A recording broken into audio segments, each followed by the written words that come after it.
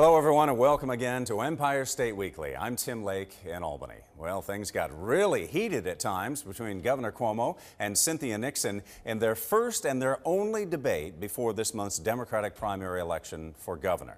Now, Cuomo looking to lock up a third term this fall, and Nixon, the former Sex and the City actress who's running to his left, took turns bashing each other. But it was Nixon who seemed to get underneath the governor's skin on a handful of topics. Watch. Excuse me. Wow, the insults and interruptions aside, there were plenty of big issues facing New York that the two discussed during their nearly hour-long debate. Empire State Weekly Capitol correspondent Morgan Mackay was at Hofstra University for the big event. State Weekly. All right, thank you, Morgan. Now, the two candidates were also asked about their plans to tackle high-profile statewide issues like one we have spent a lot of time talking about right here on Empire State Weekly: political corruption. I'm too close to him. Now, that comment was a direct reference to Governor Cuomo's former aide, Joe Percoco, who was convicted on corruption charges earlier this year. Cuomo has said he had no knowledge of the crimes and was never implicated, but Nixon doesn't buy that. Either no idea about. Now, another big issue where the two disagree is on health care in New York State, especially after Nixon proposed that the state switch to a Medicare for all type of system. It is hard to do. All right, more on this debate in just a moment. But first, the two candidates running for lieutenant governor also squared off in a debate the same night. And things got a little interesting when New York City Councilman Jumaane Williams described Kathy Hochul's role as lieutenant governor in a not so flattering way. I believe it's... All right, so even some controversy in that race as well. The most recent polling data that we have on this race, though, shows that it is up in the air, with many voters still undecided on this. And it's been a week full of debates. The four Democratic candidates for Attorney General also facing off in their own debate here in New York. Letitia James, Sean Patrick Maloney, Zephyr Teachout, and Licia Eve all talking about their independence from Governor Cuomo, rooting out corruption, the role of money in public campaigns, and criminal justice reform. Now, the winner of this month's Democratic primary will be facing Republican Keith Wofford in the general election for Attorney General. Meanwhile, Maloney's simultaneous campaigns for Attorney General and re-election to Congress have survived a court challenge. The State Court of Appeals deciding not to hear an appeal after a lower court ruled that Maloney can decline his nomination to run for re-election to Congress if he wins the Democratic nomination for Attorney General.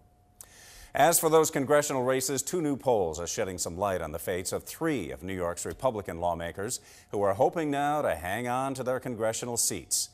A Siena College poll is showing that Republican incumbent John Katko with a 15-point lead over Democratic challenger Dana Balter. This is in New York's 24th congressional district, and that includes parts of the Lake Ontario shoreline and the Finger Lakes. Also, the news isn't as good for Republican Congresswoman Claudia Tenney in the 22nd district around Utica. Another Siena poll now shows Tenney down 2 points to Democratic challenger Anthony Brindisi in what's now being viewed as a toss-up race. Tenney is hoping that President Trump's high-profile visit and endorsement can help push her over the top in November's general election. And a third Siena poll is more evidence that the 19th congressional district is also too close to call, with incumbent Republican John Faso holding on to a 5-point lead now over Democratic challenger Antonio Delgado. This district covers large areas of the mid-Hudson Valley into the Catskills and is seen by many as a key swing district this fall in the elections. Well, if you think we're done talking about the debates and the upcoming primary, well, think again. Coming up, we're going to dive deep into the highly contentious debate between Governor Cuomo and Cynthia Nixon, and we'll see what it means for that pivotal party election. And of course, if you have a comment or a story idea, let us know about it. You can email Empire State Weekly, and you can find us on Facebook and on Twitter. Well, it has certainly been another busy week in New York State politics, and now that you've got all the information you need, time to find out what it means. Joining us now is Jennifer Wilson, the Program and Policy Director of the League of Women Voters, and of course our weekly contributor, WGY Radio's Diane Donato. Thank you both very much for joining us. Thanks for having me. We have said all along the one and only debate for the Democratic primary. Why haven't we seen more debates so we can learn more information about the candidates? You know, it just seems to be a trend in politics now, is candidates sort of steering away from debates. I mean, it puts them at risk of maybe saying the wrong thing, and then the media harping on that for the rest of their, just don't want to do it. Mm-hmm. It's interesting, though, because we've heard that Cuomo doesn't like to debate. If he's not a fan of it, and he creates situations where he puts it off and puts it off and puts it off, and then he does it. I think this debate went well for him, and I think afterwards he might have been saying, why didn't I do this much sooner? Because it helped expose him to two different audiences that he really wanted to talk to. One was the liberal end of the Democratic Party that she's already drawn. So those were the people who were tuning in. Mm-hmm. So he benefited from being able to have a platform and to address them directly on so many of the issues they cared about. And he also benefited from a national audience because Cynthia Nixon is a national draw. Yes. Mm-hmm. So I think afterwards, since it went fairly well for him, he must have been saying, let's do more of those. Now, he started off, though, actually debating President Trump, which was interesting, and she kept trying to turn the focus back to her as his opponent. Do you think that strategy wore down as the debate went on? Yeah, I think a lot of it, nothing. It may be understandable, though, as a New York City television station, so they were focused on New York City issues. But yeah, there weren't many upstate issues. There were quite a few with the MTA talking about that. There were a couple. They gave a quick mention or two to the SAFE Act. Are often overlooked. And this is probably a good time to point out that you have just released your voter guide. Yes.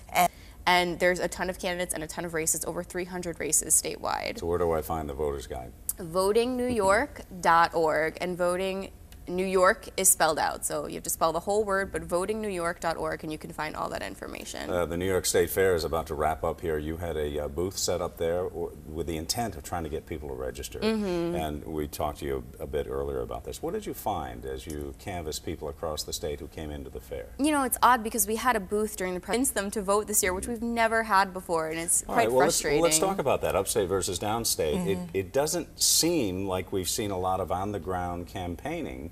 I saw one report, I think it came from a newspaper in the Adirondacks, where it just basically said that Nixon's hit 2 or 3 cities along the Thruway, and that's about it. And what about Governor Cuomo? Has he spent a lot of time on the ground upstate campaigning? No, I don't think I've seen a lot of campaigning overall. I know Cynthia Nixon's been in Albany. She's in Schenectady this weekend. It makes it very frustrating for voters as well. All right, well, we're about to wrap up here. One more time, if I want that voter's guide, which is critical to helping me vote, where do I find it? It's votingnewyork.org. Okay. Jennifer Wilson from the League of Women Voters, thank you very much for joining us, and of course Diane as well. Well, coming up next, allegations of sexual abuse in the Catholic Church and one of New York's neighbors could lead to a statewide investigation right here in our state. What a top prosecutor in a large New York county is now saying about the chances of that happening. And of course, if you have a comment or a story idea, let us know about it. You can email Empire State Weekly, and you can find us on Facebook and on Twitter. Welcome back to Empire State Weekly. I'm Tim Lake in Albany. An investigation into allegations of sexual abuse in the Catholic Church could soon move from focusing on just one county to the entire state. That's according to the Erie County District Attorney. There is going to be with the Attorney General's office. Now, Attorney General Barbara Underwood has reached out to the DAs of all 62 New York counties about starting a joint investigation of alleged sexual abuse and cover-ups in the Catholic Church. And this comes after allegations of abuse against the Archdiocese of Buffalo and a similar grand jury probe in Pittsburgh. New York State is beginning the process of finding out if people here would support legal recreational marijuana. Coming up, who's now leading the charge to see if that's what people really want, or if New York is not quite ready for marijuana like neighboring states and Canada. And if you have a comment or a story idea, let us know about it. You can email Empire State Weekly, and you can find us on Facebook and Twitter. The New York State Assembly is now looking for input on potentially legalizing recreational marijuana. They're going to have 4 legislative hearings later on this fall. Now, Assemblywoman Crystal Peoples-Stokes, who's on the governor's work group to study this issue, is sponsoring a bill to regulate and then tax the adult use of recreational marijuana. And it comes after the state health department concluded that the positive impacts of legalizing and regulating recreational marijuana outweigh the potential negative impacts. The work group is also holding 15 listening sessions around the state through next month, so you can make your voice heard on this matter as well. And of course, we'll continue following this important story right here on Empire State Weekly. So for now, for all of us here on Empire State Weekly, I'm Tim Lake in Albany. We'll see you right back here next week. And don't forget, you can watch Empire State Weekly all over New York State. Here's the full schedule of Empire State Weekly on 10 New York TV stations, including WIVB News 4 Buffalo.